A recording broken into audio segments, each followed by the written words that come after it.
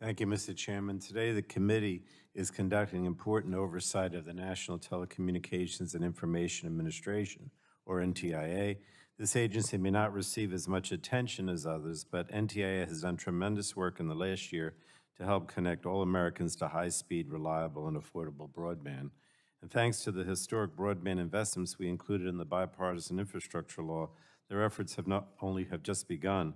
NTIA will continue to play a crucial role in the years to come to achieve this objective, while also helping advance other cutting-edge technologies in a safe and secure manner. Their role is crucial because broadband is no longer a luxury, it's a necessity. It's needed for Americans to do their jobs, run their small businesses, study for school, meet with their doctor for a telehealth visit, and connect with family and friends. Unfortunately, it's estimated that 24 million Americans are still without home broadband internet access. For years, we've discussed ways to bridge the digital divide so that all Americans can take part in today's connected society. Fortunately, last Congress, we delivered for the American people with the bipartisan infrastructure law, which includes a $42.45 billion investment in broadband build-out. And this investment will help us ensure every American has access to reliable, high-speed internet. But we know that physical infrastructure alone will not close the digital divide, and that's why we also included the Digital Equity Act as part of the bipartisan infrastructure law. This program will address barriers to broadband adoption faced by specific communities like seniors and veterans who may lack some of the skills needed to fully participate in the digital economy.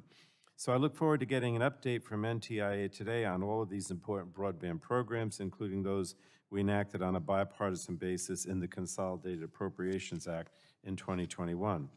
Congress has also tasked NTIA with other important responsibilities.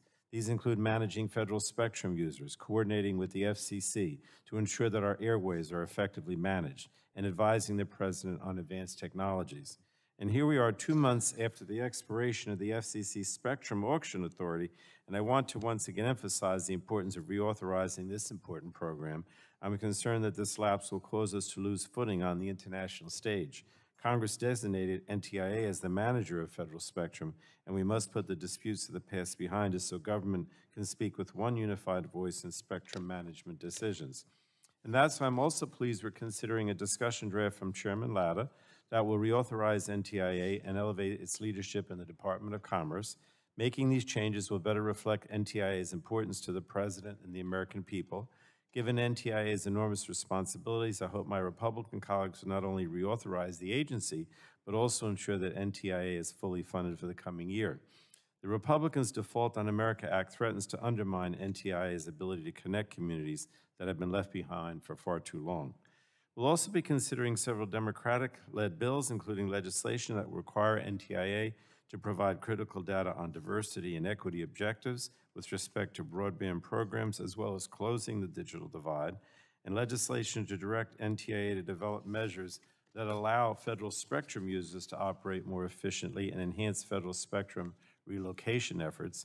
And we'll also discuss legislation that directs NTIA to assess both the degree to which artificial intelligence systems are accountable to consumers and the value of developing a transatlantic submarine fiber cable connecting the United States, the U.S. Virgin Islands, and countries in West Africa.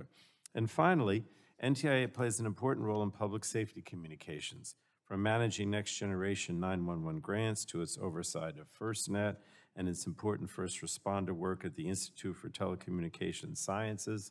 NTIA is at the forefront of ensuring that the public and law enforcement agencies have a modern and reliable communications network. So it's obviously a lot for us to discuss as we continue our efforts to connect America, and I welcome Administrator Davidson back to the committee. And with that, Chairman Latta, I yield back the balance of my time.